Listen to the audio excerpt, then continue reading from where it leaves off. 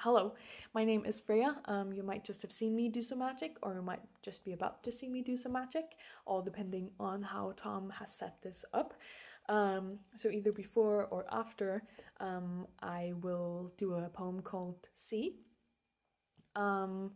which I recorded recently with Jack Hinks, really incredibly talented musician. So if you do find yourself with some extra time at the moment, do go and check him out. He's super talented.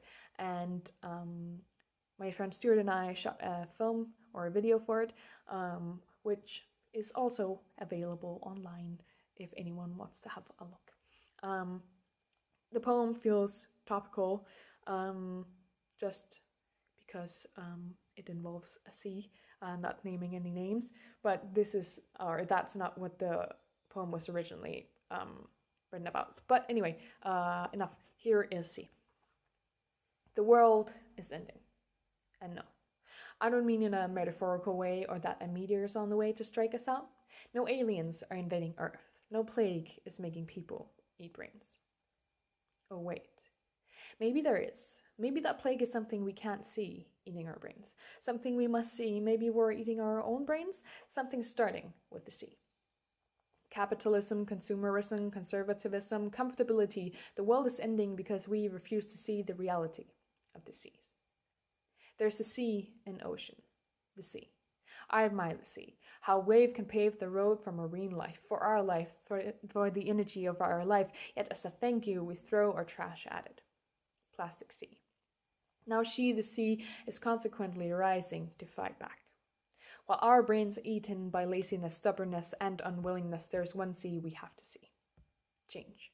Change to our behavior, climate change, our selfishness, our self-obsessiveness, our unwillingness to change because of convenience and because of capital.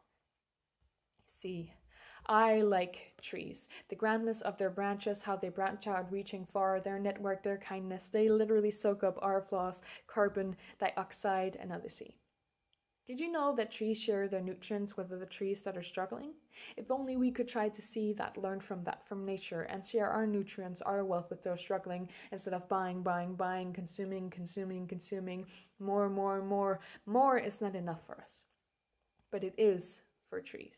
There is no sea in tree, but there is in cuts, and we're cutting them down to make room for our comfortability, our capitalism, our consumption. If only the plague was consumption, there's a cure for that. See. Let's cure stupidity. People dying is environmentally friendly, isn't it? Well, that makes us see that we're not in control anymore.